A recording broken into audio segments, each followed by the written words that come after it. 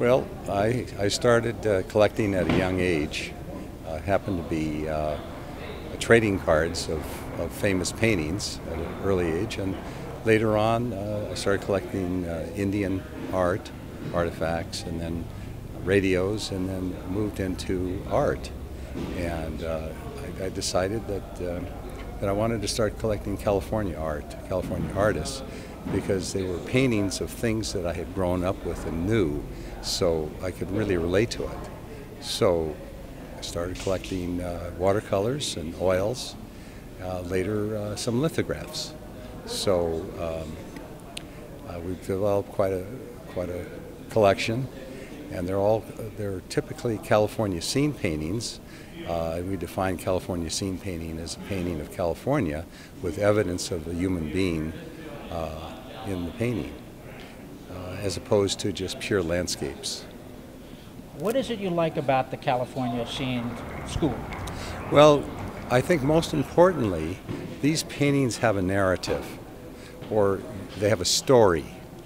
If you look at anything with human beings in it, it typically will have some sort of a story to it. And that was, I think, what engaged us the most. We wanted to try to figure out, well, what is going on here? What is the story? And that adds a certain richness to the painting. Well, Milford was truly one of the great artists of this group. He was probably the most prolific.